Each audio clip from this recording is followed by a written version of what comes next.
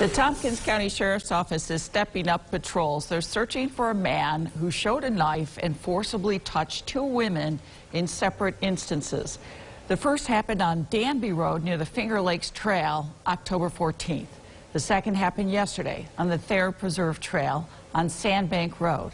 The suspect is described as white, in his 20s, about 5'7".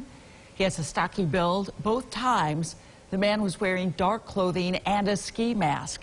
Anyone with information, call sheriffs at 607-257-1345.